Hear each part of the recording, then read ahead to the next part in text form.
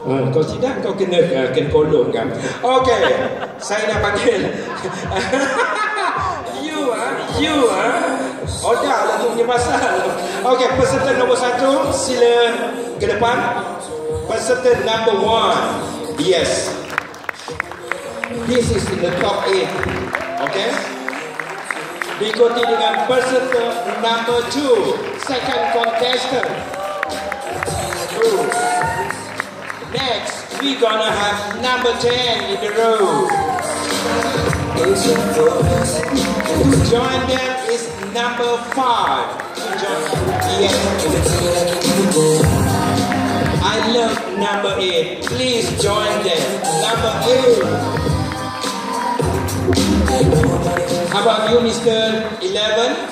You are in the top 8.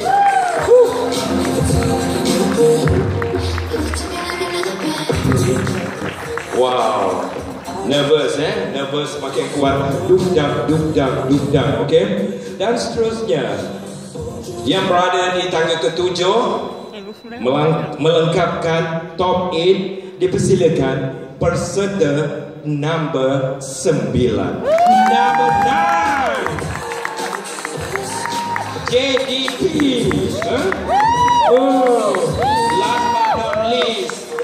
Last but not least, please give him a big applause for contestant number 12.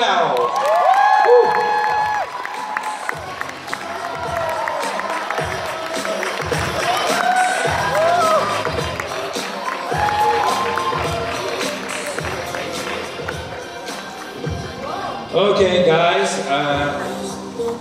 kepada yang belakang tu, perjuangan anda berakhir di sini. Sorry, Mr. Richie. Actually, we have a special for tonight whereby it's not top 8, it's top 9. The judges have decided that we're going to put in another 1 contestant. So give it up. Who's the 9th contestant?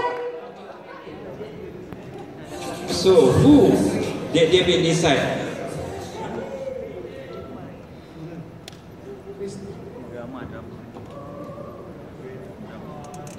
So we're gonna okay.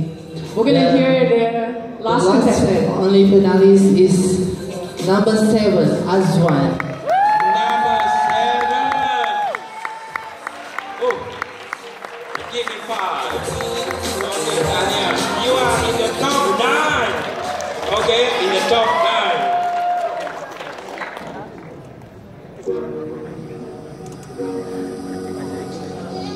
Okay, guys. This is very tough moment for you. Very tough, very keras. Kau keras ke? Okay, you keras ke? Oh dah? Aku ambil kesempatan. Kau keras ke? Wow. This is I like. Okay, tak pakai baju. Bukan salah aku. Okay, this is very tough moment. Saya akan bagi soalan. Okay, untuk melayakkan anda masuk ke top 5. Are you ready? Ataupun kau nak break dulu, nak rehat dulu? Tak nak teruskan Okay. Macam Wheel of Fortune. Okay, cantik baju ni. Kau dah bersedia belum? Okay, good. They are ready, Judge? Are you ready, Judge? I'm ready. So, the question is very simple. Amboi. Okay. Yeah. I tell you what, tak payah choose. Everybody you bagi dia pegang satu deh. Oh yeah. You choose. Okay. You very lucky. Anda boleh pilih tempat yang pertama. Next.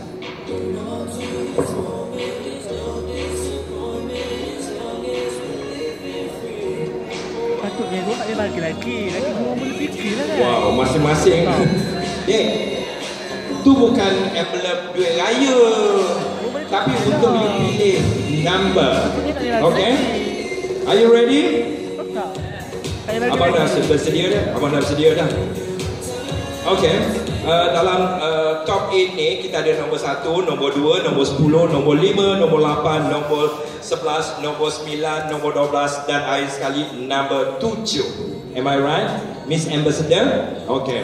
Betul Halo, yang ujung kau nombor 7 kan? Okay. Bagaimana kalau anda nak mulakan yang ujung sana? Anda tengok number yang anda dapat dan abang akan bacakan soalan. So apa kita nak on time. Yes, kau kena di depan tu. Okay. Number 3.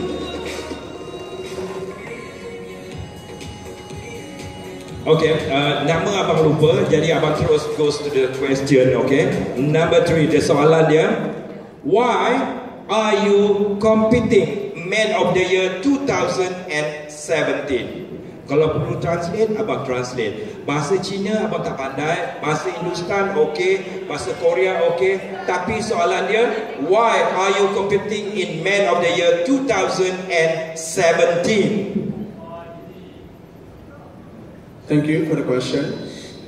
My name, before I start, I would like to introduce myself. My name is Daniel Su. I'm 22, and I'm studying in University of Malaysia.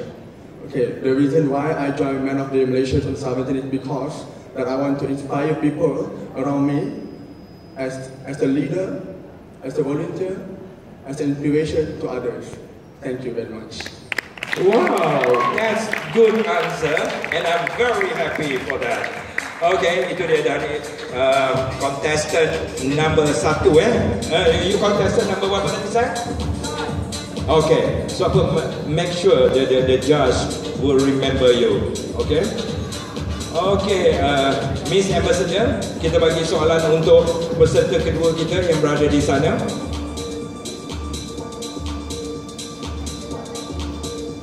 Number 8. Oh boy, banyak abang jual soalan ni ya. Okay.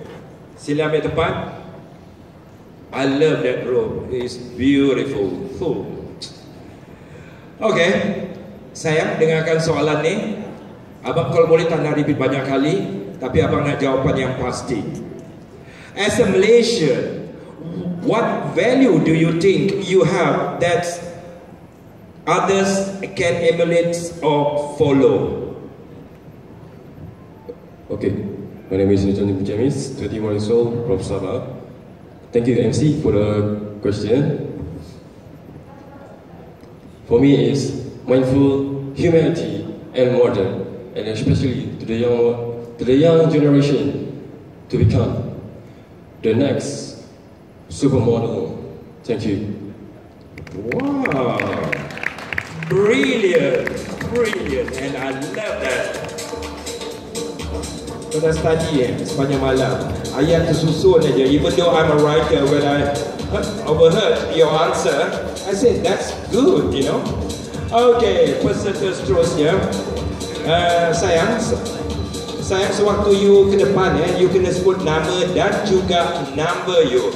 Make sure judge tu boleh nampak. Boleh kenal pasti. Okay, he love question number 5. Okay. This is the answer. Okay, sayang, amboi sayang pula. Over lah Not my taste, but I like his attitude. Okay, if you were to win Man of the Year 2017, how would you promote your country to the world? Okay, I like the question, and I nak repeat sekali lagi. If you were to win Man of the Year 2017, how would you promote your country to the world? Okay, thank you for the question. Hi, my name is Amir Aiman bin Aziz Abidi, and I'm 21 years old, and I'm currently studying at Uni 10 as a mechanical engineer. Okay, so for me to promote my country in the world, well, I guess I have to win this competition first, right?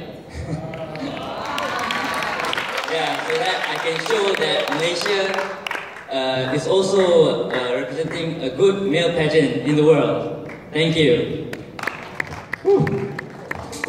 Calon engineer je, jangan marah.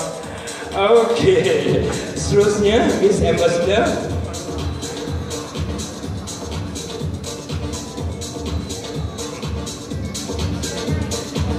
Number 9, okay? Wow. Very tough, Very tough. Number 9. Adik, are you ready there? Okay? Yes. Okay. You number berapa? 9. Apa peserta? 2. Oh, okay. At least kan apa sebut, you kena sebut your contestant number 2. Nama, blah blah blah blah. My answer, okay. This is the answer. Are you ready? Yes. Saja aku nak bagi kau to break your coolness tu, Okay. If you are asked to help raising fund for charity organization, what are your idea or plan to help the charity organization to get fund? Okay, contestant number 2. Sebelum tu izinkan saya bercakap bahasa Melayu. Silakan. Okay. Untuk kita membuat amal kebajikan, kita perlu tahu untuk apa tujuan amal kebajikan tersebut, dan adakah dia akan membawa hasil. Dan kita perlu lebih banyak bukti ataupun proof untuk kita dapatkan perhatian orang ramai, supaya keyakinan orang ramai untuk mengumpul dana tersebut boleh berhasil. Terima kasih untuk soalan. Okay. Charity work always come in the package, dapat pahala dan juga dapat reward. That's we call it charity. Okay, next.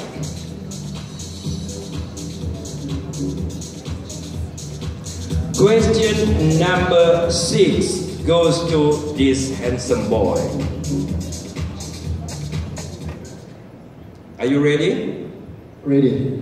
Okey, kerana jawapan ini bakal menentukan perjalanan anda ke Pekanbaru Indonesia untuk pentas akhir pencarian ikon Man of the Year 2017.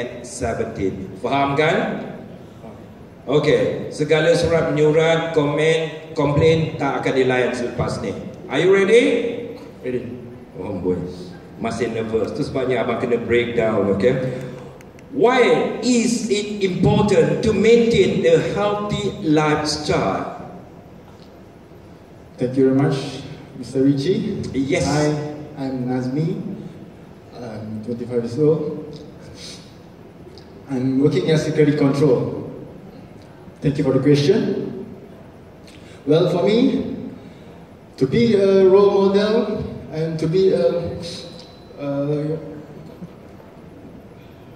icon to Malaysia and of course to the global, we need to maintain a healthy lifestyle and be fit all the way and all time. Thank you. Okay, boleh terima soalan tu. Kita lihat nanti adakah anda jawapan itu melayakan anda untuk ke Pekanbaru Indonesia. Okay?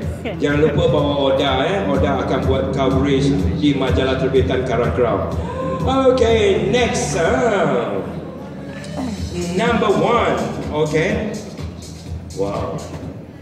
I like your pants, jockey pants, that kind of fashion.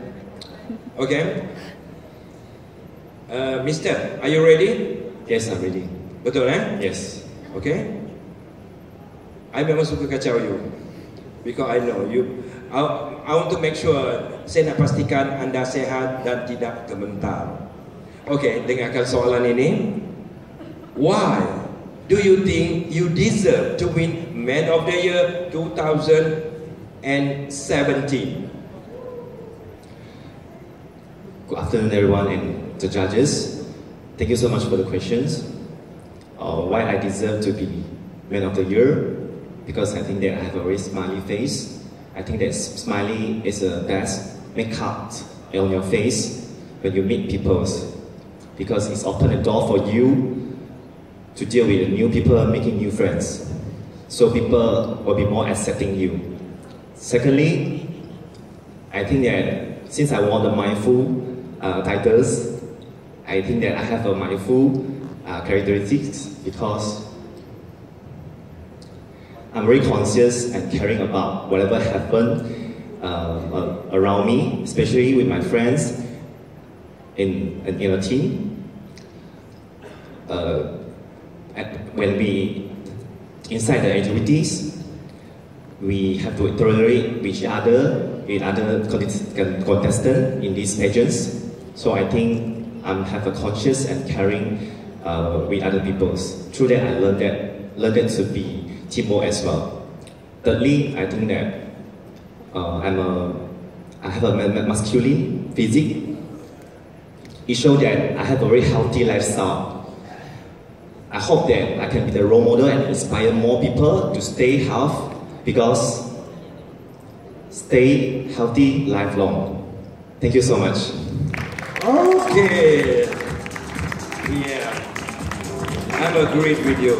I'm agreed with you. Itu dia jawapan untuk melayakkan mereka ke pusingan seterusnya top 5.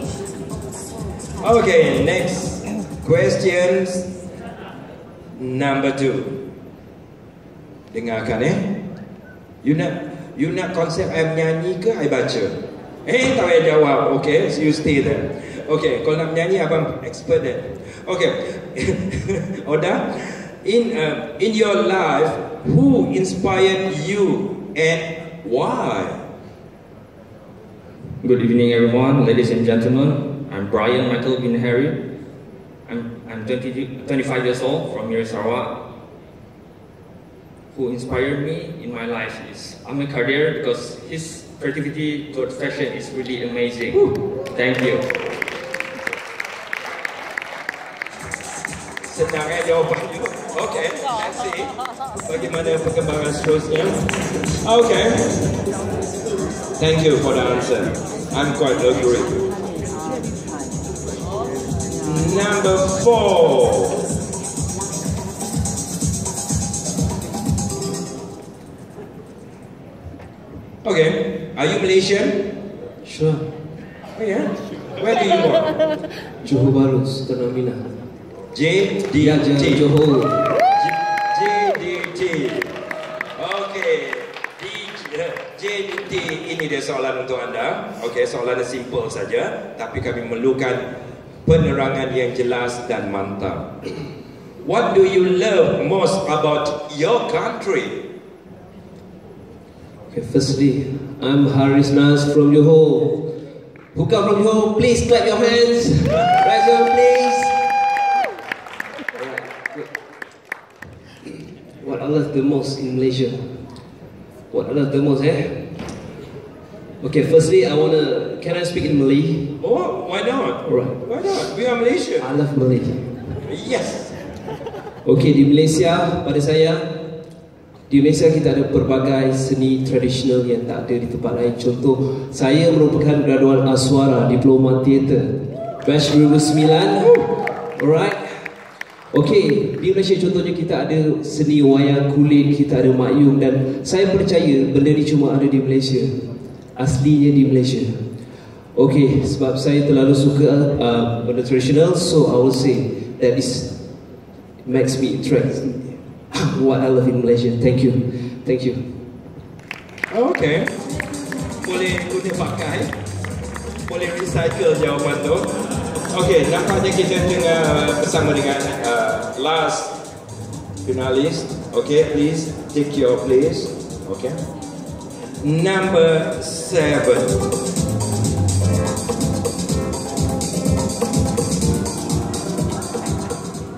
Okay, this is beautiful question. If you were one of the judge for Man of the Year 2017, what are the quality you see need to choose the winner to represent Malaysia in the international pageants? Assalamualaikum. Saya Azwan Kamarudin. Saya nak ucapkan terima kasih kepada semua pada datang hari ini, dan terima kasih kepada semua. Bagi saya, untuk menjadi seorang ikon bukan senang. Kita perlu ada semangat diri, kekuatan, chance berubah daripada mula dan daripada awal.